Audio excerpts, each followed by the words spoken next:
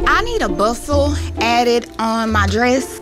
Of course, to add the bustle, it might help to have the dress. I really don't even know what it is, but I know that's what I need.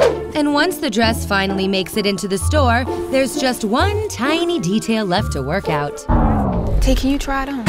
Really? Yeah. I don't want to put on your wedding dress, Tiffany. I don't either. No, Tiffany, I'm not going to do that. It might be bad luck.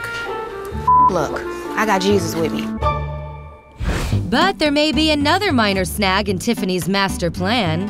You got the same top, right? You may need to try the dress on. I will not try it on. So it can do right on you, right? Yes.